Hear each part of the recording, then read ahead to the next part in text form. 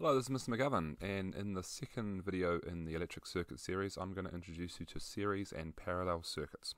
So there's two different ways of connecting up a circuit when you've got two bulbs in that circuit.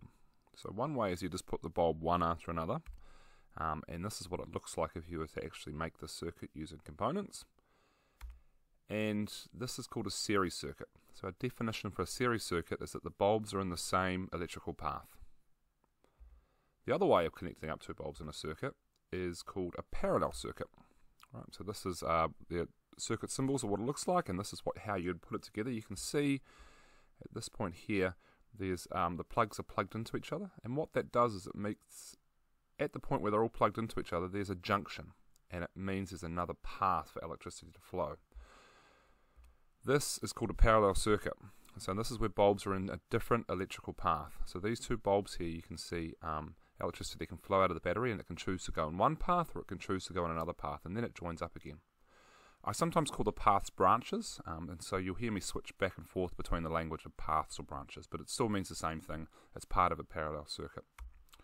So that's the circuit I just showed you. You could also set up a parallel circuit exactly the same and make those junctions, instead of at the bulb, you could make the junctions at the power supply. So you can plug things doubly into the power supply, and that means at the power supply, there's the junction and there's the two paths you can choose. So that might look like this circuit diagram here, where electricity comes out of the out of the power supply, and the junction is a lot closer to it, and then it can choose to go through one bulb, or it can go through the second bulb. Now it turns out that those circuits, even though they look slightly different, they are equivalent. So circuits that may look different but have exactly the same electrical properties are called equivalent circuits. So I've got a couple of circuits here, 2, 3, and 4. Now some of these circuits are equivalent to each other. They have the same properties, and at least one of them is different. So maybe you might want to pause the video and have a little guess at which one's different. So if I was to go through these, sometimes it helps me from looking for parallel circuits is to look for junctions. So in this case, on the first one, I can see a junction there. There's a parallel. There's one path, and then there's another path. In the second circuit, there's a junction there. There's one path through one bulb, one path through another bulb. If I look at the third circuit, the electricity flows through one bulb and through the other bulb. They're on the same path. And then the fourth circuit, even though the electricity comes out, there's a junction here, and it looks like it can go above, or it looks like it can go below.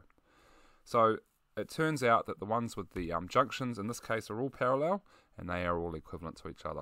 The one with the cross on it is a series circuit that has different properties than the parallel circuits.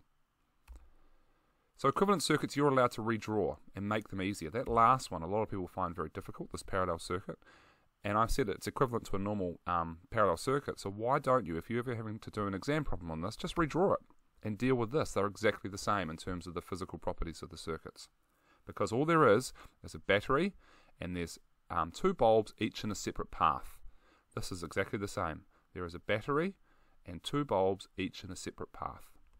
So I implore you to redraw circuits if you can, and make them easier for you to deal with in your head. Alright, so when we get to more than two bulbs, we can combine these ideas as series and parallel. So here's three bulbs in one path, so that's a series circuit. Here's three bulbs, and they've each got their own path. So that's a parallel, and it's got three paths. There's other combinations we could have as well. We could do three bulbs, and in this case, there's a parallel because there's two paths, and within one of the paths, there is a series section. Okay, so within that path, there's a series section. So that's a parallel, and then inside it is a series. This one here has all the electricity has to go through this one path, this one bulb, and then there's two paths. So there's a parallel section after that. So what we call that is a series circuit where the one bulb on the left is in series with a parallel section. Okay, so you can think of this as one big section, and this one bulb is in series with that. The last thing I'm going to talk about is short circuit. So a short circuit is when you get just bare wire, and it's in parallel with a bulb. And what that happens is all the electricity passes through that wire. We'll talk about why that does it in future videos, but basically no electricity passes through the bulb. So what do I mean by that? I've got this circuit here, and here's my short. I have a parallel section of wire going around this bulb. So all the electricity flows around that bulb, and none goes through that bulb. So that's equivalent to a one bulb circuit, because this bulb does not light up at all. If the short bypasses every single bulb in the circuit, we call the whole thing a short circuit.